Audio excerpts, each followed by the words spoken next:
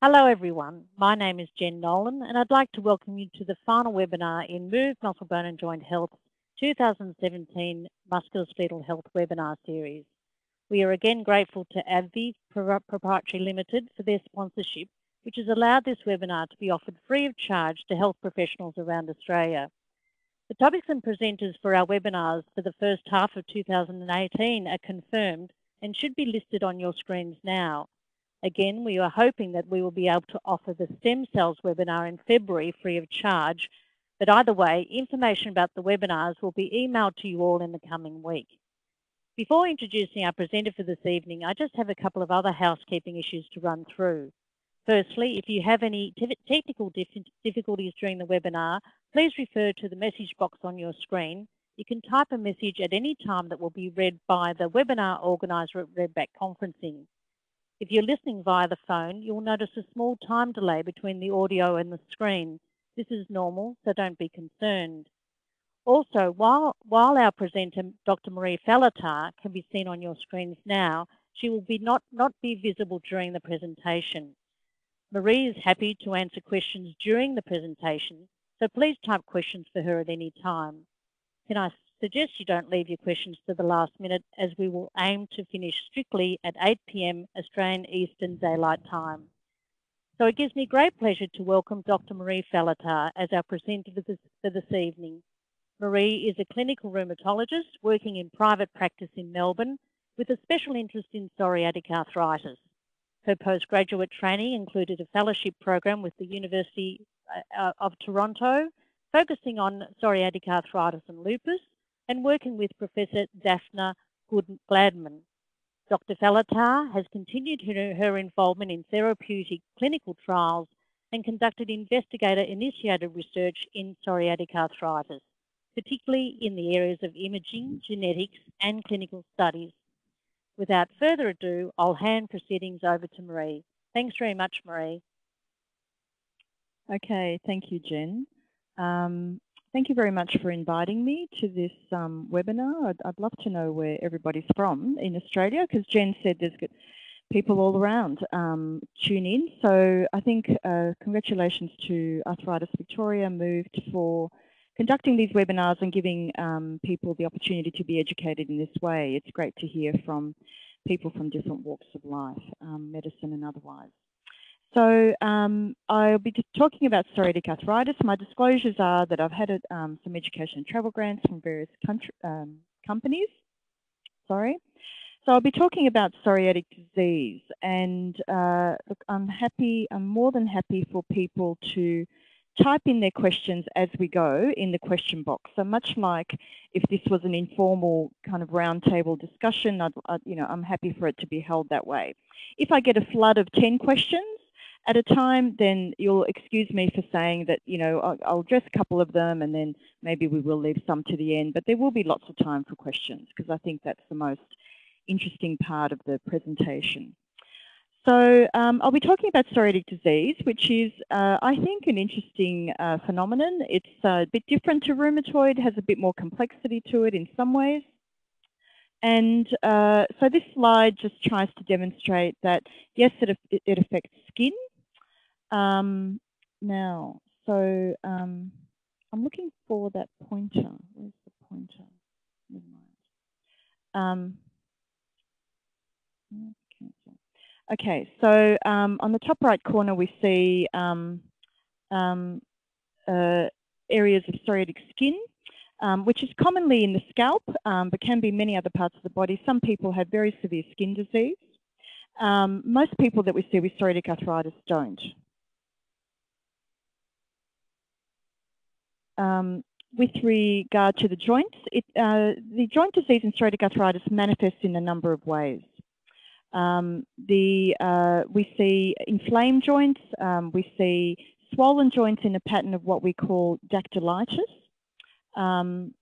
Okay, now I found the pointer, sorry, there was my delay. So this right fourth toe is very interesting. It's diffusely swollen, and in that situation, it's not just the joint that's very swollen, it's the tendon. Often actually it's the flexor tendon, which is really grossly inflamed, which gives it this image of a sausage. So we call it a sausage digit, in fact. This poor person also has quite a lot of damage in the toes. Psoriatic arthritis in the musculoskeletal system also manifests in other ways that it don't occur in rheumatoid. And this gentleman has a very inflamed Achilles tendon. Now, sometimes as we get older, we get some damage in the tendon, and often there is swelling in the mid portion.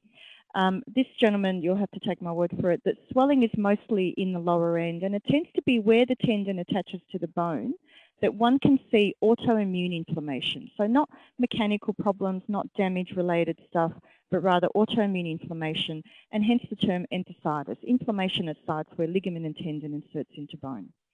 So psoriatic arthritis is also different from rheumatoid because there is more axial disease. That means that the cervical, thoracic, lumbosacral spine, and particularly the sacroiliac joints are involved. And that's where it's a condition that's much more similar to ankylosing spondylitis rather than rheumatoid. So this MRI seeks to demonstrate some inflammatory change, that's the white stuff, on the right side of the sacroiliac joint. And then increasingly there's acknowledgement in many of our autoimmune diseases, rheumatoid and psoriatic arthritis, but also other autoimmune inflammatory diseases such as inflammatory bowel disease, that there is this systemic inflammatory phenomenon causes a lot of complications. And what we see is an increased rate of ischemic heart disease. Particularly in psoriatic arthritis, we see a lot of metabolic disease. So we see a really high rate of non-alcoholic steatohepatitis, something that we call fatty liver. Fatty liver is increasingly common in the community related to weight, high body mass index, particularly diabetes. But there's an extraordinary percentage, up to 30% of people with psoriatic arthritis have steatohepatitis. And there is a genetic association of psoriatic arthritis with gut disease, so particularly Crohn's. And in that way, psoriatic arthritis distinguishes itself also from rheumatoid, where there's no genetic association between rheumatoid and inflammatory bowel disease. Okay, so I said that I discuss how we diagnose it. Again, please, by all means, put in your questions along the way. So in England, in about the 60s and 70s, there were a couple of physicians called Dr. Mole and Dr. Wright, and they started describing psoriatic arthritis. So they started writing about it, saying something like, we're seeing lots of patients with psoriasis who really have inflamed joints. So they define psoriatic arthritis very simply as inflammatory arthritis plus psoriasis. Now, it's convenient if the patient comes in the door who has psoriasis or they've had it in the past. But as you might be aware, sometimes patients don't know that they've had psoriasis, mostly because they've never gone to a GP because of their skin disease. So if they've had a couple of little red scaly areas, psoriasis is often on the extensor surface of the elbows and the knees, and often the scalp. So I've heard it said that hairdressers are good at diagnosing psoriasis, and they've told people as teenagers in the 20s that that's what they have, but the patient has never gone to the GP because the psoriasis comes and goes, and they haven't necessarily used any topical treatment. Interestingly, it's an extremely hereditary condition, psoriasis is, but even more so psoriatic arthritis. So if a patient walks in the door and they've got a few swollen joints, and I'm in the process of asking questions to find out what's going on, and they don't have any psoriasis and swear black and blue that they've never had psoriasis, but if one of their family members has psoriasis, then they're much more likely to have psoriatic arthritis rather than rheumatoid. So in other words, does the patient in front of me have rheumatoid or psoriatic arthritis when they have swollen joints? If there's a family history of psoriasis, it's much more likely to be psoriatic arthritis in that person, and they're much more likely over time to develop some of these features if they go untreated, rather than rheumatoid. And interestingly, about 10 or 15% of patients get their arthritis before their psoriasis, and I've had that happen a few times. Patients come back a few years later, and they tell me that they have developed that skin problem. So medically, it's a bit of a conundrum to just diagnose, to just label psoriatic arthritis as somebody with psoriasis who happens to have inflamed joints, because there are other reasons patients can have psoriasis inflamed joints. They might have inflamed joints from gout. They could have pseudo-gout. They could have seropositive rheumatoid, in fact, as well as developing psoriasis.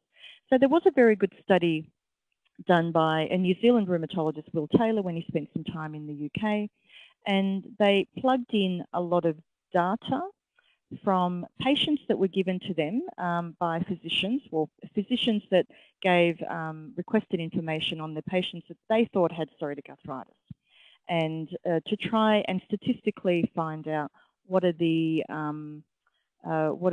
salient features of disease. And statistically, they came out with 5 things that seem to differentiate people who really look like they have psoriatic arthritis versus looking like somebody with rheumatoid. So yes, of course, that happens to be psoriasis. So if you have current psoriasis, you get 2 points in this table. You're supposed to come away with 3 or more points from this table. So if you have a history of psoriasis, that gets a Guernsey. Family history, as I've mentioned. If you have nail disease, so it's very interesting because when I was a medical student way long ago in the 90s, I was told that if patients have psoriasis and they have some psoriatic nail changes, and I'll show you those, then that's very predictive of getting psoriatic arthritis later on. So that was what was put into the textbooks. That was common physician observation, and lo and behold, statistically, that's been observed to be the case. So the true psoriatic arthritis patients are much more likely to have a negative rheumatoid factor test. They're much more likely to have dactylitis, and that's something we tend to really not see in rheumatoid. And this radiological evidence, it's a type of change in the bones in psoriatic arthritis patients where there's damage that we don't tend to see in rheumatoid. So thank you for that question. So can you have rheumatoid with psoriasis? So the answer is yes. And it comes down to if the patient has high-level rheumatoid antibodies in the blood, for instance, and they have lots of inflamed joints, and rheumatoid tends to present in a symmetrical pattern. I'll go into that in a few slides. And if they have other salient features of rheumatoid, like rheumatoid nodules, as nodules is not something that we see with psoriasis, then you definitely clinically say that that patient looks like rheumatoid arthritis, but they just happen to have psoriasis. But your question's a really good one, because there definitely are a group of patients that have a number of inflamed joints, no other highlighting features of psoriatic arthritis or rheumatoid. So they are basically somebody with psoriasis and arthritis, and you're kind of guessing that they're mostly psoriatic arthritis, but sometimes time will tell. So if after a couple of years they come back and they've got a really swollen toe and it's dactylitis, you can pat yourself on the back and say, oh, I was right, it is psoriatic arthritis. Or over time, sometimes patients can become rheumatoid factor positive. And so it is worth checking every couple of years, at least for the first few years of disease, to see if that's the case. So that's a very good question. And there now is an international group called GRAPPA, and that's a really nice collaboration of dermatologists and rheumatologists mostly, who are very interested in research in that condition, and they've been going for about 15 years, and they're doing some very useful things in terms of outcome measures in particular for psoriatic arthritis. So some basic stats. Psoriasis affects 3% of the population, mostly Caucasians. Not very much in African races, is in some Asian and Middle Eastern groups, but predominantly Caucasians. So I said that the skin mostly precedes the joint disease, but occasionally it's the other way around. And occasionally they both occur together. But the very typical story is that a patient that comes to us has often had psoriasis for 10 years, so roughly 10 years. That's a very common scenario before they get their joint disease. Okay, so clinical features, yes, it causes inflammation of joints, it causes inflammation of skin, it causes inflammation where ligaments and tendons insert into bone, enthesitis, tendinitis, and that dactylitis feature. And the extra-articular features of psoriatic arthritis are different to rheumatoid. So as I mentioned, inflammatory bowel disease, Crohn's. The eye features of psoriatic arthritis are different to rheumatoid, so we tend to see uveitis. We don't see uveitis that much in psoriatic arthritis. It's a very inflammatory autoimmune state of the eye, where the patient has redness and pain, and so much so that they really go to the doctor within a few days because it's very, very uncomfortable. So it's not something they usually get away with sitting on and wait to see if it resolves spontaneously. And that usually needs topical steroids and sometimes systemic steroids. So the rate of that happening in PSA is maybe about 2 or 3%. Uveitis is much more common in ankylosing spondylitis. So I should say that psoriatic arthritis does fall into the group of those spondyloarthropathy conditions like angspond that tend to affect the spine. Okay, so any questions? Keep them coming. So when we see a patient and we think about differential diagnosis, so what are we thinking about? We're thinking about, is the pain that they're describing inflammatory? So I listen to what the patient says about their joints and what they feel. I often ask them questions like, how do you feel in the morning compared to later in the day? Or is morning your worst time of day? Because often when people do develop inflammatory problems in their joints, then they wake up feeling profoundly stiff and sore. The reason for that is that sleep is a long period of rest, and any period of rest during the day tends to bring back the inflammation or the inflammatory symptoms. To be honest, I've never heard it really explained why exactly that's the case, but we kind of know it's the case. So a typical person, in the morning they're stiff, they get ready, they get into the car, so they loosen up a bit while they're showering and having breakfast, and get into the car or on the train to go to work.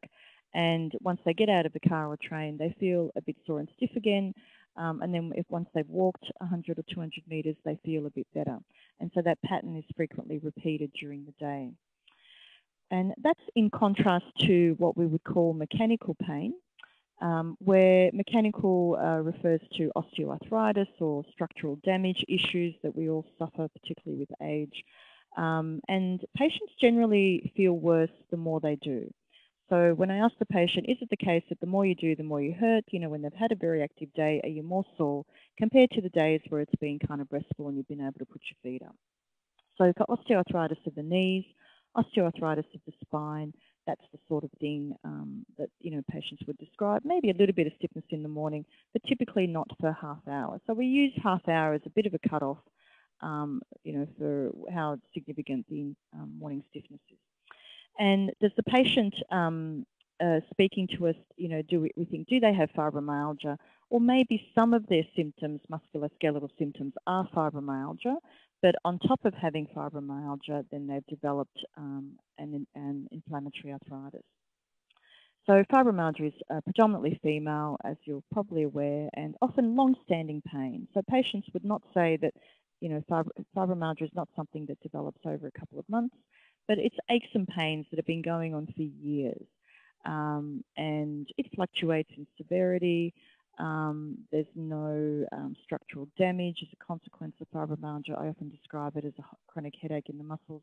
But then that person with fibromyalgia might say, but you know, my fingers are now swollen, or my hands don't quite feel right, and I really feel that when I get up in the morning, you know, all of me aches, and that's unusual. I didn't have that before. It's a different kind of pain. So they're the sort of clues we look for to diagnose somebody with, you know, a different inflammatory disease. Sometimes it's easy and you can see swollen joints in the patient, and sometimes you can't. So when a person comes to see us, I'm not very well tried, but hard to ascertain sometimes what is the agenda of the person sitting in front of me. What do they really want from me? Do they want a diagnosis? Do they want a cure? Do they want somebody that's willing to listen? You know, often there is certainly a degree of frustration with other health professionals, other doctors, and sometimes patients say to rheumatologists, and I acknowledge that rheumatologists do not have a high profile in the community, that they've been to everybody and I'm their last resort. And so I say, well, who's everybody? And they talk about the GP and the physio and the osteopath and the chiropractor and the massage therapist, and they've been to lots and lots of people and they're still not better, and there's a high degree of frustration. Okay, so inflammatory arthritis can occur at any age, profound morning stiffness, stiffness after periods of rest. We call that the gel phenomenon. Generally a bit better with movement or activity, but once the degree of inflammation gets worse and severe, then obviously the activity levels are limited. X-ray scans and bloods can be normal, and I'll discuss that. Osteoarthritis clear increase with age, often weight-bearing joints or joints that have suffered past injuries, shoulders, elbows, wrists from falls or sporting injuries. It's related to cartilage and structural damage, and cartilage doesn't repair or regrow, unfortunately, and that's a message that can be difficult to convey to people.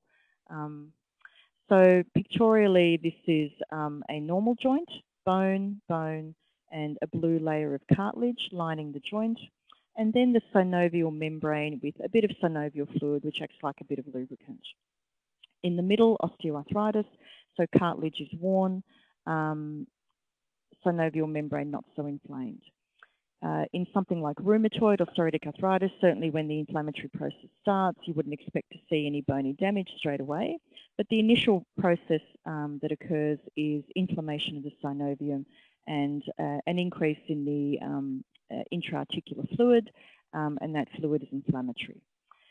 So that's synovitis as compared to the other processes. Okay, so this is osteoarthritis, this is frayed cartilage. I often try and describe it to people as a frayed t-shirt, just to illustrate that sometimes we can go away and we think we can cut it out or remove it or fix it, but at the end of the day, it's more ideal to get a new t-shirt, because the more you cut into a frayed cotton fibres in the t-shirt, the more it erodes. Okay, so what are the role of blood tests in this condition?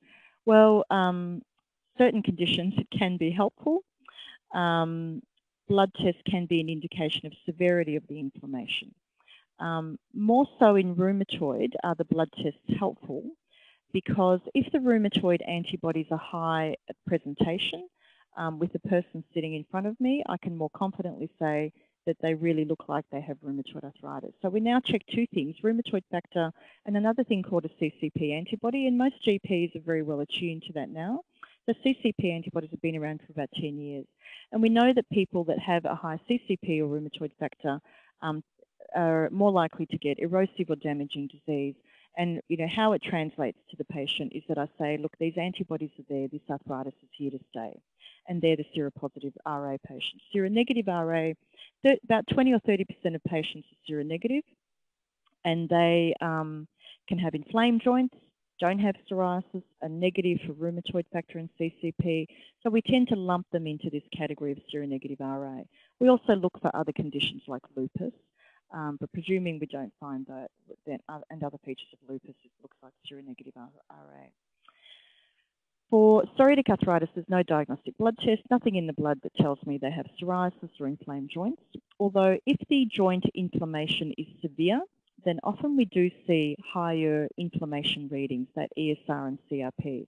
But these readings also go up with other things that happen to people, like infections, most commonly, injury, trauma.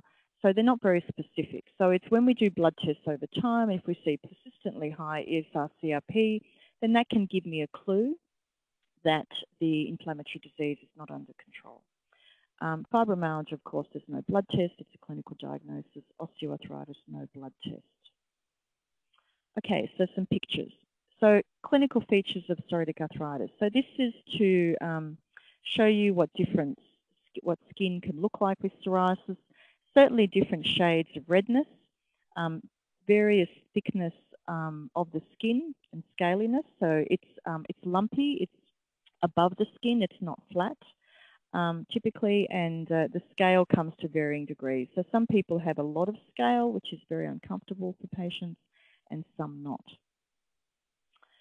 So nail pitting that I mentioned earlier, which in a patient with psoriasis with nail pitting, that patient is more likely to develop psoriatic arthritis over time.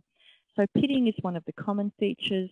Now, if you're looking at your nails right now and you do see pitting, that might be okay, and it might not mean you have psoriasis.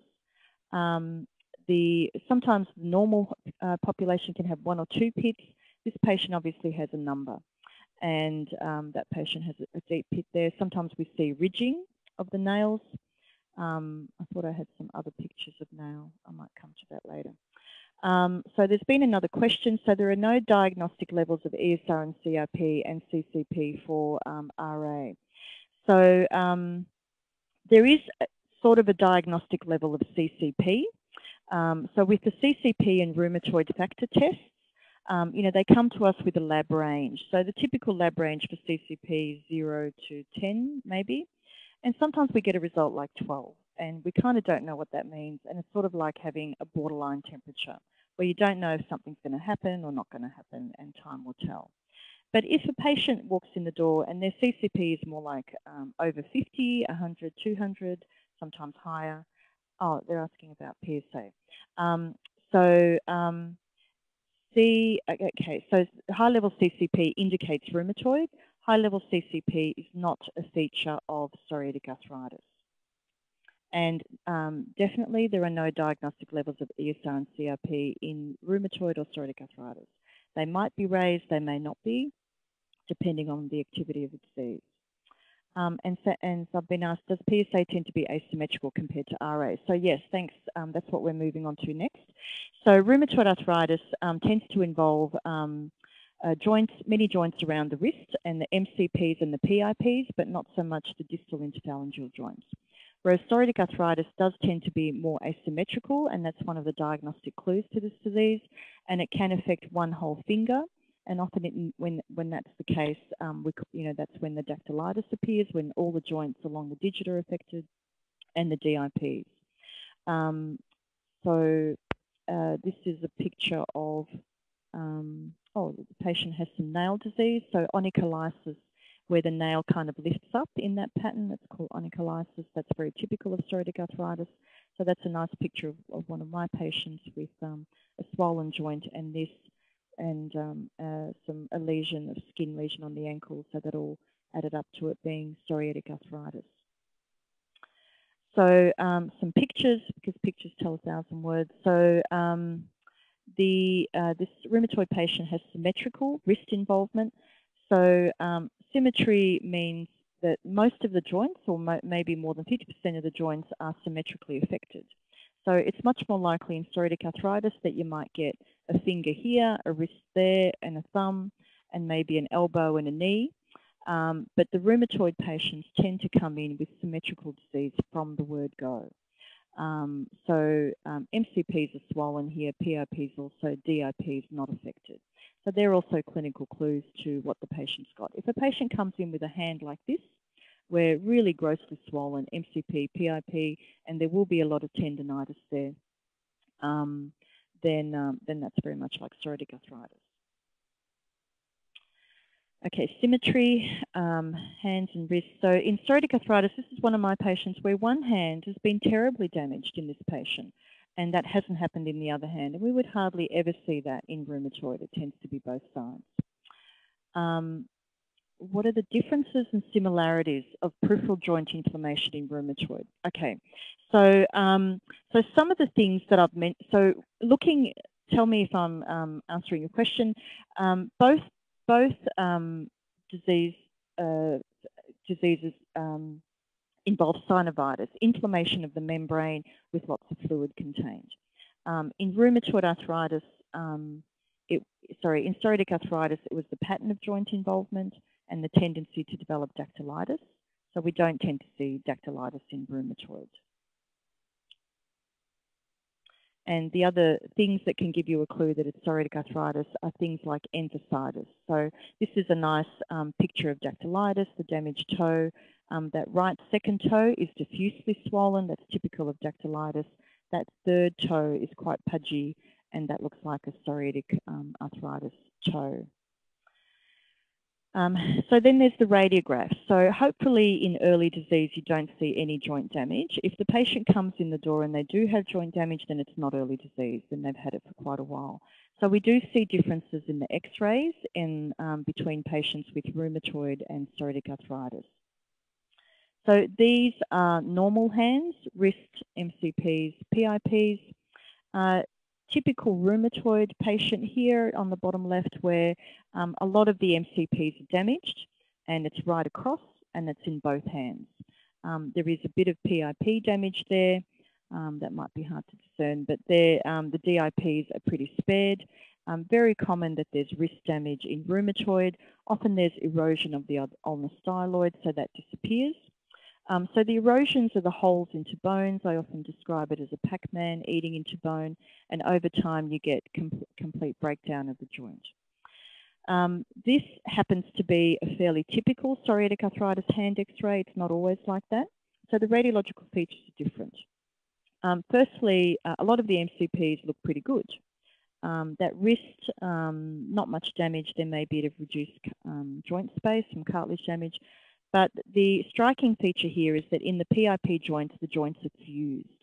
And that's not something that we tend to see here. Psoriatic arthritis has this curious tendency to cause bone to cross the joint. So while some patients with psoriatic arthritis can have really eroded joints and damage like this, others can develop fusion. We certainly do see erosions more than fusion, but fusion can occur. So an X-ray like this, one would have to say that's very typical of psoriatic arthritis, and particularly where the other hand is barely affected, and we often see that. So this is a typical rheumatoid erosion. This is an example of what I was saying, where you have some digits that have terrible joint damage. So this joint here, that's been eroded and eroded. So this looks like the typical, it's a pencil in cup, we call it, deformity, where it looks like it's a pencil sitting in a cup and it's falling off.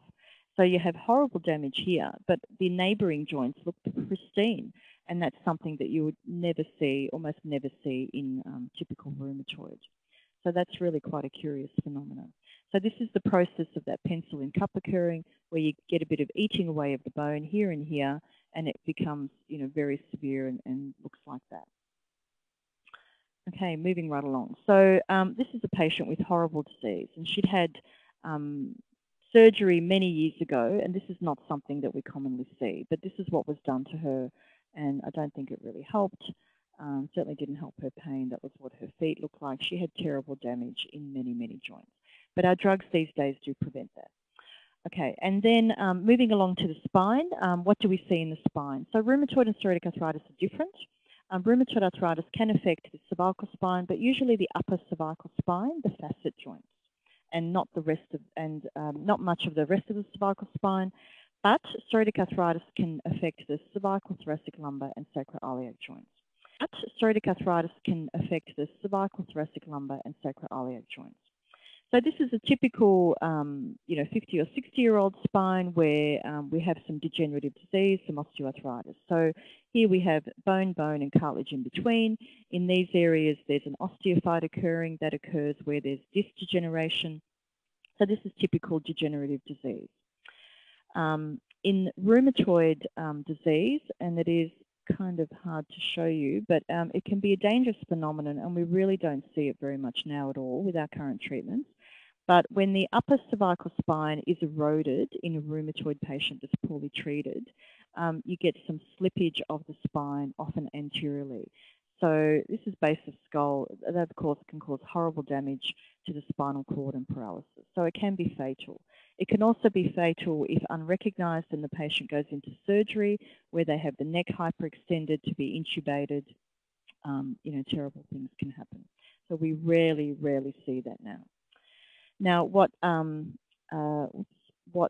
psoriatic arthritis does is very different. In the spine, we usually don't see erosions. We see this extra bone formation. And in this way, it's a little bit like ankylosing spondylitis, except these syndesmophytes, as they're called, are much thicker and broader than what we see typically in ankylosing spondylitis. So in this vertebrae, there's a little bit of a downward bone growth occurring there. In there, this area has a bit of a syndesmophyte forming. It looks like actually that might have fractured off. To show you some other pictures, in psoriatic arthritis, we often see sacroiliitis in up to 50% of people. That's usually asymmetrical, whereas in ankylosing spondylitis, we would see it in a symmetrical pattern.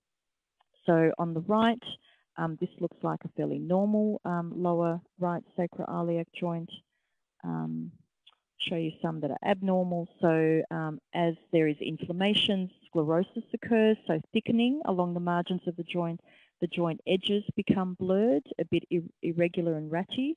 sort of as opposed to having a nice smooth edge, like a tram line appearance. So we get this sclerosis, we do see erosions along those joint margins, and then often over time there is fusion of bone across that joint, across the sacroiliac joint. So doing a sacroiliac x-ray in a patient that walks in the door who has inflamed joints and you think they might have psoriatic arthritis can be useful.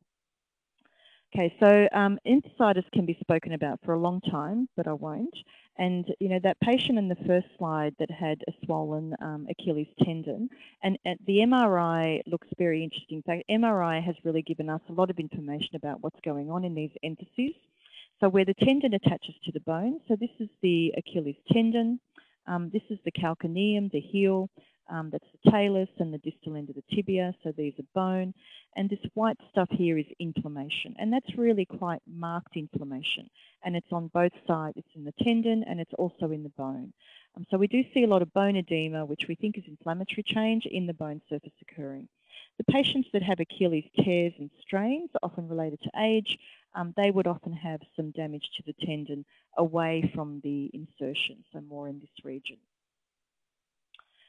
Okay, so management and treatment. So, general measures. Exercise. Always asked a lot about healthy diet, as I'm sure you are. It often comes back to general principles. Even in the media, again, recently there's been a bit of good press about the Mediterranean diet. Someone must have done a study.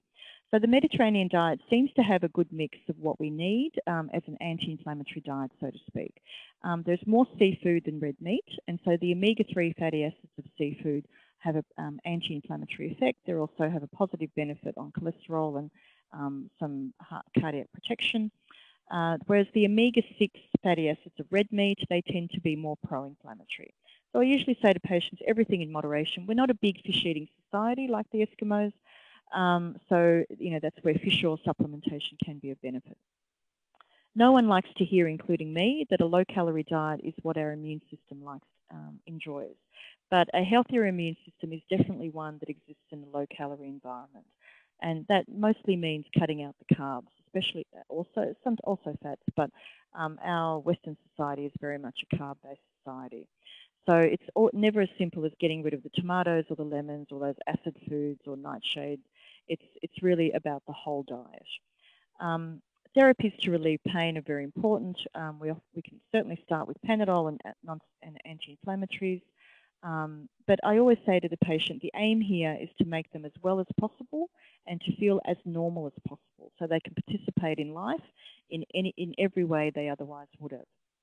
So we want to prevent the long-term consequences of disease, certainly joint damage, and that definitely reduces the need for joint replacements, improves mobility, and many of the therapies in rheumatoid, including methotrexate and including the biologic agents, have actually significantly reduced mortality in rheumatoid arthritis, and it's looking like it's heading that way in psoriatic arthritis too. So patients in rheumatoid would typically die 10 years earlier than their counterparts and often from ischemic heart disease. So lifestyle, health and fitness, fish oil supplements, lean body weight, body mass index. So there's an interesting data from patients in the United States, so from an academic group, I might be about to sneeze, who have a psoriasis cohort, so patients just with skin disease that they've been following for years. And they record lots of information about these people. So what they've been able to publish after 15 or 20 years of following people, that the ones that were more likely to develop psoriatic arthritis, who had psoriasis, so maybe they developed psoriasis at 15 or 20 or 25 or 30. One of the strongest predictors of that was weight. And so the more weight we gained over time, the more your body mass index rose, the more likely you are to develop psoriatic arthritis. So that's very interesting. And there is a whole lot of research on what is happening in that adipose fat tissue. That there are a lot of pro-inflammatory cytokines, a lot of pro-inflammatory stuff being produced by that fat tissue. We used to think of adipose tissue as just being a warehouse of storage, a potential energy storage that doesn't get utilized, but it is more than that. It's a metabolically active tissue. So, so it's relevant to patients who are older and have children, and their children have psoriasis, and they say, what can I say to my children? Probably don't smoke. Maybe smoking is a definite risk factor in rheumatoid, probably in psoriatic arthritis also. And tell them to keep their body mass index down, and ideally in the normal range. Because even BMI at age 18 was a predictor of psoriatic arthritis later on. So that was interesting. So I've only got a few minutes left. So dosage of fish oil supplement, please. Okay, so good question. There's no data. So there's opinion and there's data. So what we know is that the higher the dose, the greater the anti-inflammatory effect. So taking into account compliance issues, you know, when patients buy a bottle, it often says they can take between 1 and 12,000 milligrams a day. So how much should I take? I often suggest, just pragmatically, to buy 2,000 milligram capsules and take 2 a day. That way they're getting a dose of 4,000 units, you know, and if a patient is compliant enough and they're taking that most days, then they often see an anti-inflammatory benefit over time. And the benefit does take 6 to 8 weeks.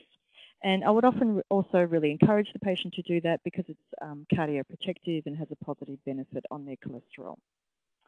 So similarly, I've been asked what brand of fish oils, and again, there's no data. No data at all. So there's a lot of false claims on the shelves in chemists about this drug helps arthritis or we're better than the others. And it comes down to the content of the tablet, and so the higher the concentration of fish oils contains, the greater the benefit the person will receive. So definitely no comparative data. I guess the other thing always to be aware of with our complementary natural sort of therapies is that these agents aren't regulated. So what the company says there is not what's in there. So we would hope that some of the big companies like Blackmores and Swiss are pretty reliable in the content of their medications. But certainly for other supplements, there's been many publications where chemists and pharmacists have taken stuff off the shelves, taken it back to the lab, analysed what's in there, and it's not what they say is in there. There's a whole lot of there's a whole lot of just miscellaneous stuff. One can typically find aspirin commonly. One can even find low doses of corticosteroid. Why? Because that's what we know does give people an analgesic effect. So that issue of reliability is a problem one. So fish oils, the more you take, the more the benefit. Ideally have a high level of fish in your diet, but if you can't manage that, then fish oils can be very useful. So physical activity, always very important in keeping up muscle mass for a whole range of health benefits. Exercise improves depression, it makes your bowels regular, it gives you more energy, it helps you sleep, it helps fatigue. So my dentist has a plaque on the wall that says, nothing that the dentist does can make up for what the patient doesn't do. And so this is very much our role to encourage people to do this, to remind them that it's necessary. I mean, sometimes we get so busy in life that we forget that our bodies really do need exercise. We take it for granted, but exercise is really a necessity and not an optional extra. So providing means, so that, you know, I often refer people to physiotherapists as a means of accountability, as a means of support and guidance, and giving more hands-on advice, rather than me sitting across the desk lecturing people about what to do and what not to do. It's much more helpful to have somebody they can meet with every now and then to check on how they're going and you know, make sure that building up their muscles is what they're doing. Okay, so a few more minutes, and by all means send through questions. So with treatment, there might be a lot of questions on treatment, so I don't have a whole ton of slides. So just as a bit of an overview, medical treatment regimens often start with anti-inflammatory medications, non-steroidal. So that's things like over-the-counter Nurofen, Voltaren, people might have often taken before they come to see me or the GP. And then there's lots of prescription ones. They do get a bad rap these days because there's lots of data indicating that they do increase the rate of ischemic heart disease. They certainly can cause some renal impairment and gastric risk for peptic peptic ulcers, etc., and increased high blood pressure. So why do we take them at all? And it really comes down to the degree of risk. So the degree of risk relates to how healthy the person sitting in front of me is. So if it's a 30-year-old fit person who exercises a lot, no comorbidities, then they're going to have a very low risk of taking anti-inflammatories.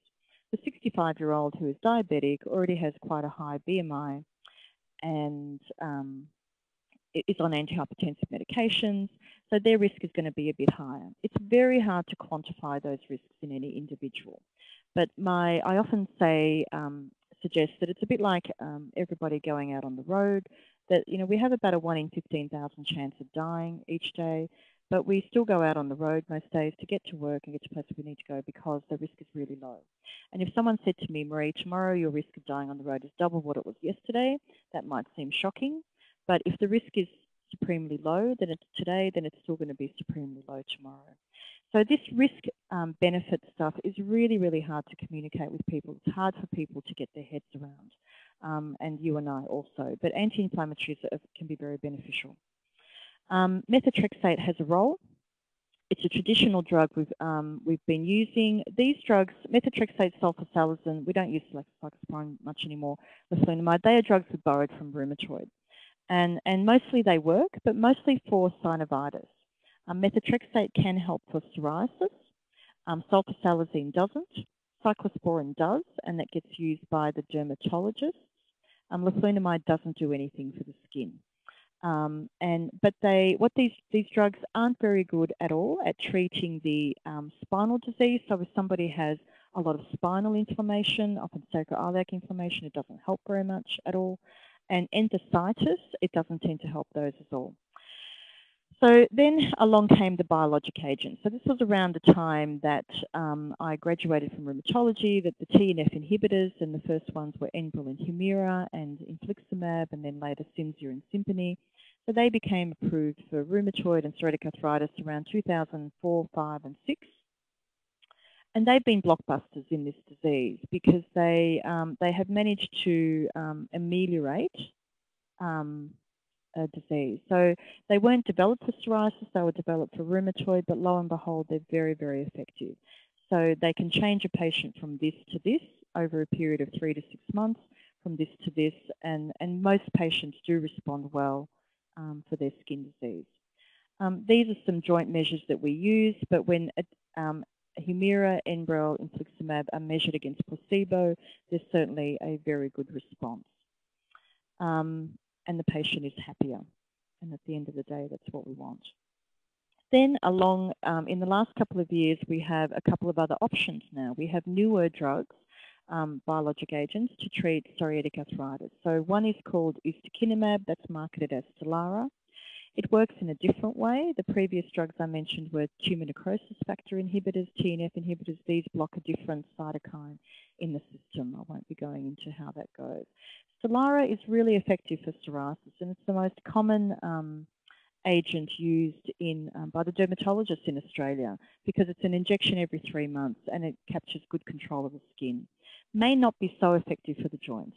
Then there are the IL-17 inhibitors, and secukinumab, marketed as Cosentyx, has been available in the last 18 months or so, or 2 years for dermatologists, and about a year for us rheumatologists. And secukinumab is really, really effective for psoriasis, and it works incredibly fast. So some of those slides that I showed you where the skin is terrible, so often that patient will have improved within 3 or 4 weeks. With the TNF inhibitors, this often takes 3 to 6 months, but within 3 or 4 weeks, that skin, pretty much disappears. So quite extraordinary. So there's a lot to talk about with these medications. So there's a few questions that have come through that are great. Now, how many years can methotrexate be prescribed for? So a long time, as long as it's safe. So if a patient has no other liver disease, and if they don't drink a lot of alcohol, and a lot of alcohol means 8 to 10 drinks a week or less, is safe if you're going to be on, that's pretty safe, if you're going to be on long-term methotrexate therapy. So the patient that comes in who might say that they have 3 or 4 stubbies at night after work routinely and more on weekends with their mates, that's the kind of patient you're really going to worry about having putting on methotrexate long term.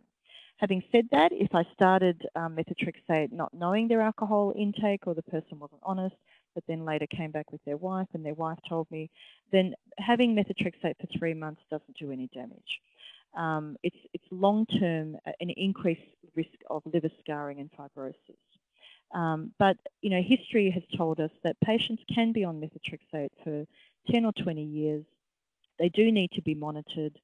They need to see a rheumatologist. Sometimes the patients go back to the GP and they don't want to see a rheumatologist anymore, and that's generally not a good scenario, just because GPs, they do a lot of good things, but they're just not quite as familiar with the nuances of psoriatic arthritis and methotrexate dosing, and sometimes we need to drop the dose with age. So history has taught us that methotrexate saves lives in rheumatoid, reduces damage, deformity, and adds years of living to people's existence.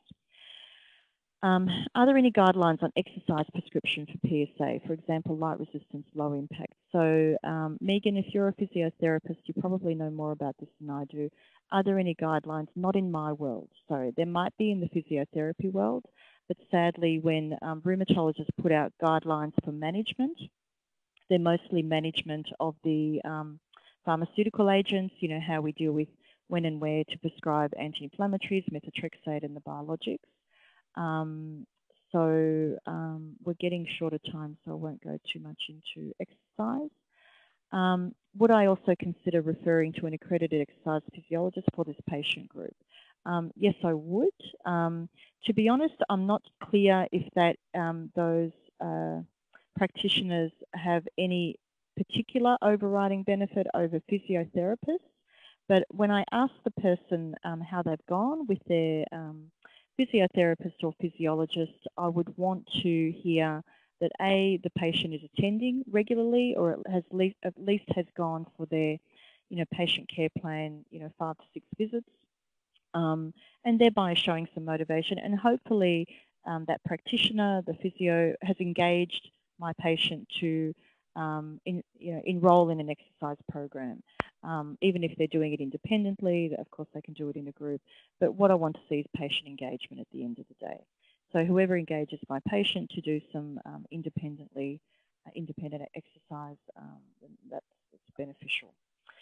Does improving the condition of skin, i.e. the psoriatic skin lesions, affect the joint inflammation and the progression of joint disease? So great question. So the short answer is no. So while a couple of statements there, patients with worse skin disease are a bit more likely to develop more severe psoriatic arthritis, but still the majority of patients who develop psoriatic arthritis are the ones with milder psoriasis. So that's by far the most common. And if we have a patient with severe psoriasis, if we make their skin better, it doesn't automatically flow that the joints are better. Although these biologic agents, because they're so astounding in their efficacy generally for skin and joints, if a patient is dramatically better in the skin, they're probably on biologic agents, which often help the joints. Now, I was asked, was that sulfasalazine doesn't help? Okay, so sulfasalazine can be useful for joint inflammation. So it can help to clear away synovitis and tenosynovitis. It doesn't tend to be effective for axial spinal inflammatory disease. That's where the biologic agents are much better than methotrexate or cilazaparin or Arava, leflunomide. The biologic agents are also a whole lot better at treating enthesitis and of course the skin. So really quite wonderful to have a group of agents that can help the patient in many ways and not just one aspect of their disease. So they really do treat all the musculoskeletal manifestations. That doesn't mean, of course, that the patient is always perfectly controlled because many patients do have a partial response. But they have been shown to prevent damage in psoriatic arthritis. So none of our older drugs have been shown to do that. The downside of therapy, of course, is that it's always a bit traumatic for patients to receive this kind of diagnosis. It's an interruption to their life. It's not what they expected. They have to turn up to a doctor's office. They have to often have regular blood tests. And there are always potential side effects, and they are naturally of great concern to people. So with the biologics, the general statistics, 1% of patients per year can develop a serious infection. A serious infection is defined as something that's bad enough to put you into hospital. That risk is greater with rheumatoid than psoriatic arthritis, but the risk is also higher depending on the health of the patient. So if a patient smokes, is overweight, has diabetes, then their infection risk is much higher than somebody who doesn't. Thank you for your question. So does the biologic drugs cause hair loss? And the short answer is no, not at all. They work in a very different way. It's to do with their mode of action. So methotrexate and leflunomide are our drugs which are very well known to cause hair loss, unfortunately, alopecia. But the biologic drugs don't. There are other common causes of hair loss such as thyroid disease, iron deficiency. So many women need to be checked for iron deficiency to make sure that's not a contributing factor.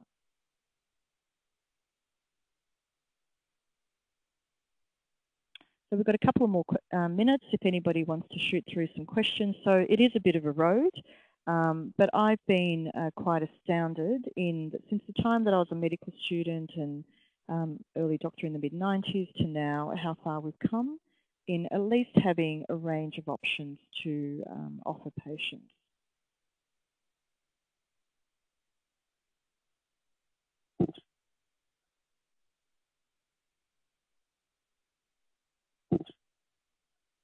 Marie, thank you very much. That was so interesting. Just particularly just to get that sort of distinction between the rheumatoid arthritis and the psoriatic arthritis, and just the vital importance of early diagnosis to, as you sort of say, prevent that joint damage with the right sort of treatment and management these days can certainly prevent the more sort of deleterious effects of the conditions. Can I ask people if there's any other questions? If you could, oh yes, we have another one here. Question, yep. Could you ever start with the nails? And yes, absolutely. So, you know, as I was trying to say, that some people may have had skin psoriasis, but they haven't really noticed it. They might have had some scaly bits on the elbows and knees that never really bothered them. But when they turn up with nails, so I try and look at their nails. Hopefully I don't forget.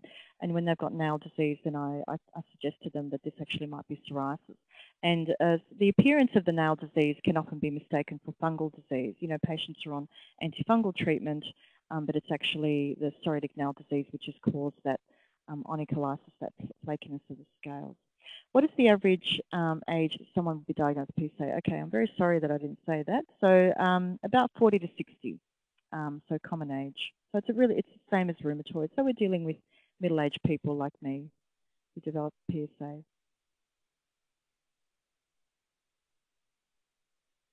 And I can see as a sort of a standard procedure, the last comment there is also about someone missing the beginning, and could they be sort of sent a hard copy. So if anyone who registers for our webinars, you receive a copy of the recording, and also Marie is happy to also send out a PDF of her presentation tonight. We're only a couple of minutes away from 8 p.m, so if there's not any last minute questions, everyone, you'll notice that the exit survey is actually on your screens now. In the event, and I think, Marie, that's it. So as someone also commented here that thank you, the topic was very clearly explained, and you certainly covered a lot. So thank you so much for your presentation this evening. It was really, really interesting. I'd like to thank everybody for joining the webinar tonight. Thank you for your questions. Yep. Yes, so thanks to everybody, and thank everyone for joining the webinar tonight, and ask if you could just take a moment to complete the exit survey. And on that note, I think we'll say good night. And we've got one very last question, just Marie, if you could just squeeze that one in. What's that one? Oh, apart from anti-inflammatories, how could you manage pain? Ooh. So if inflammation is the problem, then you want to get rid of the inflammation. So you need to treat it accordingly, depending on how severe that inflammation is. The pain might be due to other factors, and that's tricky. We're dealing with middle-aged people that also get back pain, knee osteoarthritis, so we have to make sure you know, are you treating osteoarthritis? Is that where the pain is coming from? Great. Well done. Thanks, everyone. On that note, we're right on 8 p.m, so I wish everyone a good evening. Thanks again, Marie. Thanks, Merry everyone Christmas. else for joining the webinar, and good night. Good night.